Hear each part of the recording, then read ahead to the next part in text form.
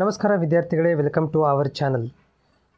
ಈ ವಿಡಿಯೋದಲ್ಲಿ ನಾನು ಹೋದ ವರ್ಷದ ಸಪ್ಲಿಮೆಂಟ್ರಿ ಎಕ್ಸಾಮ್ 2022ರಲ್ಲಿ ನಡೆದಿರುವಂಥ ಸಪ್ಲಿಮೆಂಟ್ರಿ ಎಕ್ಸಾಮ್ನ DMLT 2ನೇ ವರ್ಷದ ವಿದ್ಯಾರ್ಥಿಗಳಿಗೆ ಅನುಕೂಲವಾಗುವಂತಹ ಅಂದರೆ ಪ್ರೀವಿಯಸ್ ಇಯರ್ ಕ್ವಶನ್ ಪೇಪರನ್ನು ಡಿಸ್ಕಷನ್ ಮಾಡ್ತೇನೆ. ಇದರಲ್ಲಿ ನಾನು ಜಸ್ಟ್ ಕ್ವಶನ್ಸ್ ಯಾವ ರೀತಿಯಾಗಿ ಬರುತ್ತೆ ಮತ್ತು ಪ್ಯಾಟರ್ನ್ ಯಾವ ರೀತಿಯಾಗಿರುತ್ತೆ ಅಂತ ಅಷ್ಟೇ ಹೇಳ್ತಿದ್ದೀನಿ. ಕ್ವಶನ್ ಆನ್ಸರ್ನ ಸಾಲ್ವ್ ಮಾಡಲಿಕ್ಕೆ ಇದರಲ್ಲಿ ಆಗೋದಿಲ್ಲ. ಸೊ ಇದು ನೋಡ್ಬೋದು ಸ್ಕ್ರೀನ್ ಮೇಲೆ ನಿಮಗೆ. ಇದು ಹೋದ ವರ್ಷದ ಸಪ್ಲಿಮೆಂಟ್ರಿ ಎಕ್ಸಾಮಲ್ಲಿ ಆಗಿರುವಂಥದ್ದು ಕ್ವಶನ್ ಪೇಪರ್ 2000 ಏಪ್ರಿಲ್ 22ರಲ್ಲಿ ಆಗಿರುವಂಥದ್ದು. 100 ಮಾರ್ಕ್ಸಿಗೆ ಎಕ್ಸಾಮ್ ಇರುತ್ತೆ. ಓಕೆ, 3 ಅವರ್ಸ್ ಇರುತ್ತೆ ಇದರ ಟೋಟಲ್. ಇದರ QP ಕೋಡ್ ನೆನಪಿಟ್ಟುಕೊಳ್ಳಿ 5101 ಇದು anatomy section.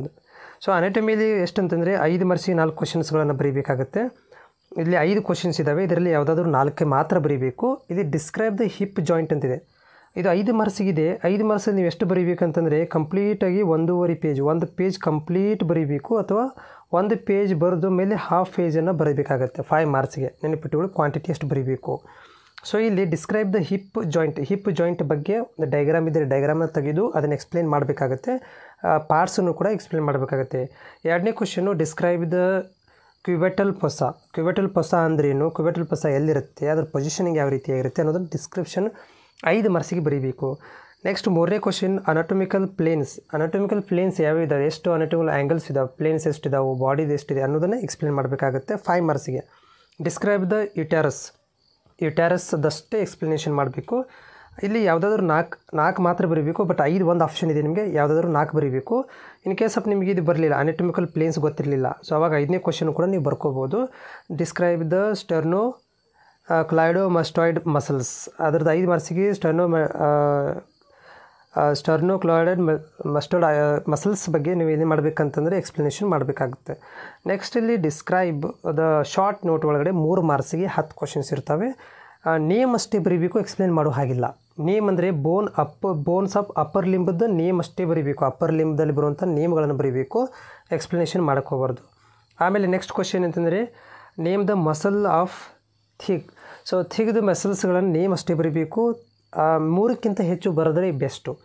Name the parts of ಬ್ರೈನದ ಪಾರ್ಟ್ಸ್ಗಳನ್ನು ಬರೀಬೇಕು. Name the endocrine glands, name the lobes of the liver, name the carpal ಬೋನ್ಸು. Total ನೋಡಿ, ಇಲ್ಲಿ ನಿಮಗೆ ಆಲ್ಮೋಸ್ಟ್ ಪಾಸಿಂಗ್ ಮಾರ್ಕ್ಸ್ ಸಿಕ್ಬಿಡುತ್ತೆ ನೇಮ್ ಬರ್ತಾ ಹೋದರೆ. ಇಲ್ಲಿ 10ಕ್ಕೆ 10 ಬರೀಬೇಕು.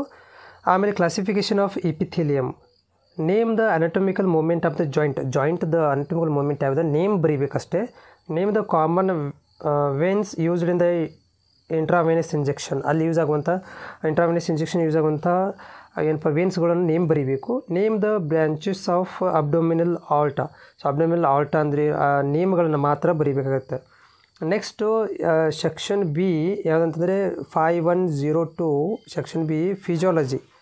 ಇಲ್ಲಿ ಕೂಡ ಏನಂದರೆ ಇದು 50 ಮಾರ್ಕ್ಸಿಗೆ ಇರುತ್ತೆ DMLTದವ್ರಿಗೆ. ಇಲ್ಲಿ ಕ್ವಶನ್ 5 ಮಾರ್ಕ್ಸಿಗೆ ಇಲ್ಲಿ ಕೂಡ ಏನಂದರೆ ನೀವು ಯಾವುದಾದ್ರೂ 4 ಮಾತ್ರ ಬರೀಬೇಕು, 5 ಇರ್ತವೆ.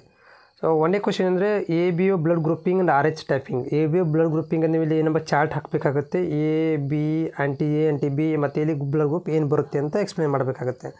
ಜೊತೆಗೆ RH ಟೈಪಿಂಗ್ ಅಂದರೆ ಏನು ಅಂತ ಕೂಡ ಎಕ್ಸ್ಪ್ಲೇಷನ್ ಮಾಡಬೇಕಾಗುತ್ತೆ. ನೆಕ್ಸ್ಟ್ 2ನೇ question right the salivary glands secretion and it's functions. So 5 ಮಾರ್ಕ್ಸಿಗೆ salivary gland ಅಂದ್ರೇನು, ಸಿಕ್ರಿಷನ್ ಅಂದ್ರೇನು, ಆಮೇಲೆ ಅದರ ಫಂಕ್ಷನ್ ಏನು ಅಂತ ಬರೀಬೇಕು. ಆಮೇಲೆ 3ನೇ ಕ್ವಶನು ಸಿಸ್ಟಮೆಟಿಕ್ ಪಲ್ಮನರಿ ಸರ್ಕ್ಯುಲೇಷನ್ ಅಂದರೆ ಏನು, ಸಿಸ್ಟಮೆಟಿಕ್ ಮತ್ತು ಪಲ್ಮನರಿ ಸರ್ಕ್ಯುಲೇಷನ್ ಅಂದರೆ ಎಕ್ಸ್ಪ್ಲೇನ್ ಮಾಡಿಸ್ಬೇಕು. ನೆಕ್ಸ್ಟ್ ಅಂದರೆ ಮೆನ್ಸ್ಟ್ರಲ್ ಸೈಕಲ್, ಅದ್ರ ಬಗ್ಗೆ ಎಕ್ಸ್ಪ್ಲನೇಷನ್ ಮಾಡಬೇಕಾಗುತ್ತೆ.